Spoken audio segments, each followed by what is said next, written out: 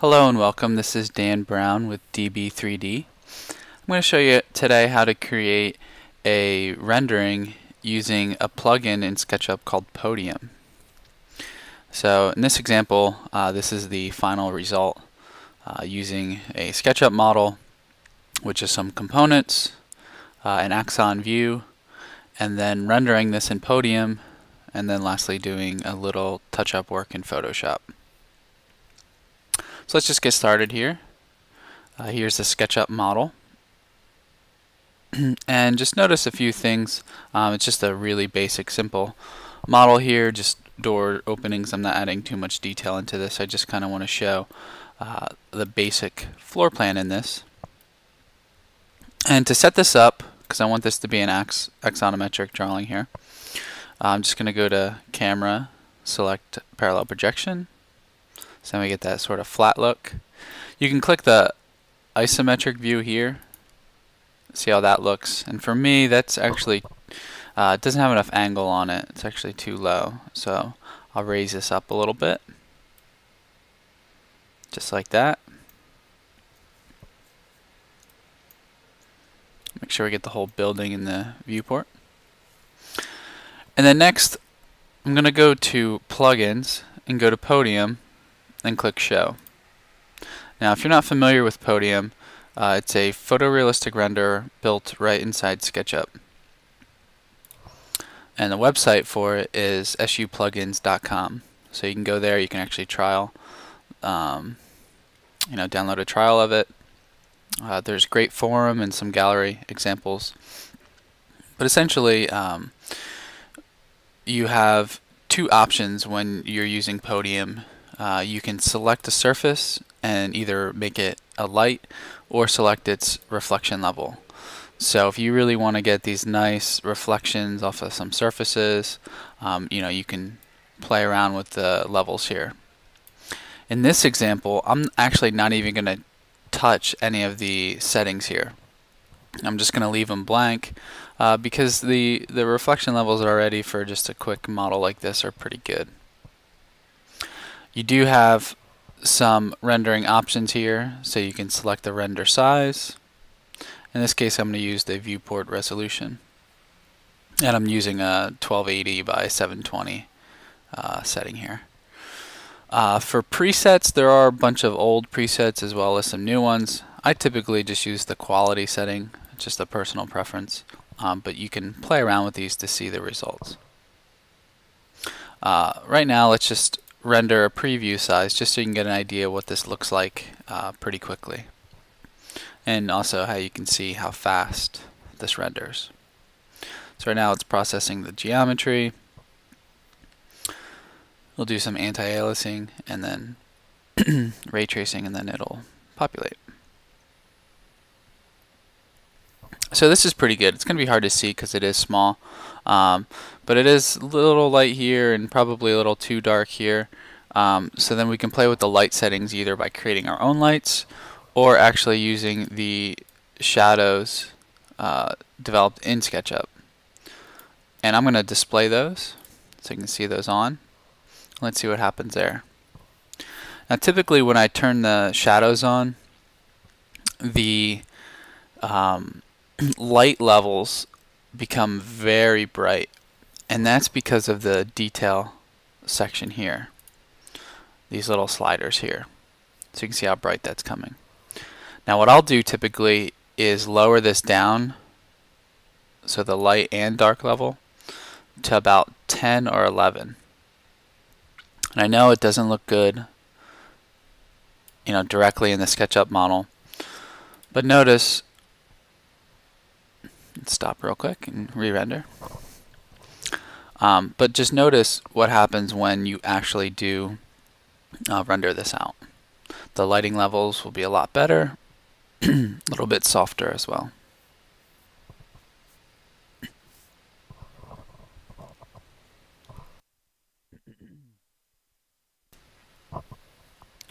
So this looks pretty good. Still a little bright up front, but the back is still a lot not as dark, so we can see that nice and well.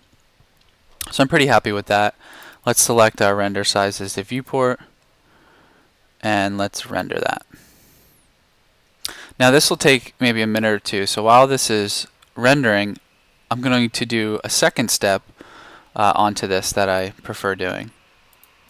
Also, it's nice to save a scene, so save the scene if you ever need to go back to this exact view. It'll save all those settings.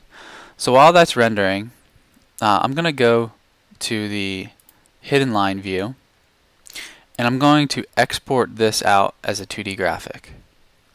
Now I'm not going to export it out as a JPEG, but I'm going to export it out as an EPS file. Not really too sure what exactly EPS files are. I know they're used in Illustrator slightly, but essentially in Photoshop they come in as a lot cleaner line than you typically would do if you just export it out as a JPEG. And let's just label this hidden line. Click export. And let's export one more, but with Xray mode on. Or excuse me, with wireframe. So this one here. Again, file, export, 2D graphic. And let's call this wireframe.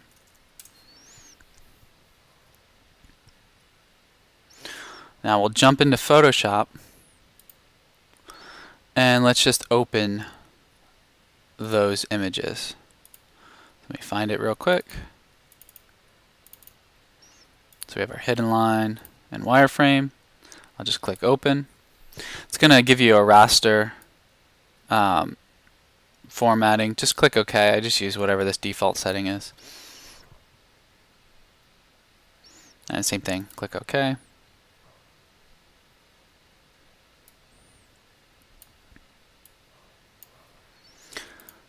So here we have our two images. We're just waiting for the SketchUp image to finish, which it did. You can always click on the preview icon here and actually bring up this previewer that shows you exactly what's going to look like. And that's pretty good. Now all of these images save to a specific location from Podium, and I have mine set up into my documents. So let's just open up that last previewed image. I actually set up a little folder here for myself. Alright, so we have all three images. Now we want to combine them. So let's use this one as our master. The wireframe, I'm just going to take the layer, so you can see that there. I'm going to take the layer, hold down Shift, and drag it into the new layer. If you hold down Shift, it's going to match up the exact viewport of your new instance or your layer that you're trying to place it in. We can do the same thing for this one. Hold down Shift and just drag it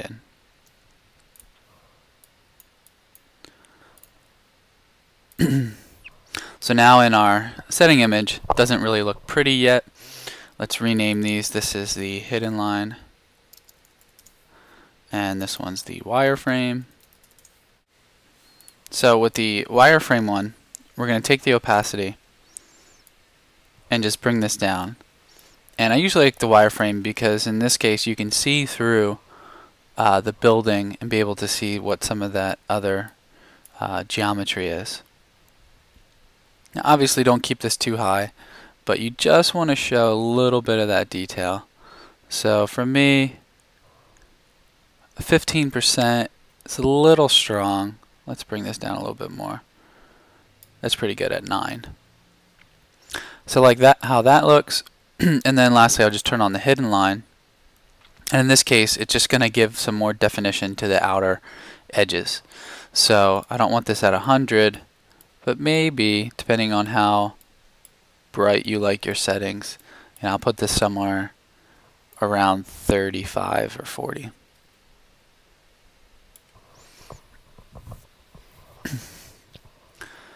All I have to do then is just go to File, Save, and save this out as a JPEG.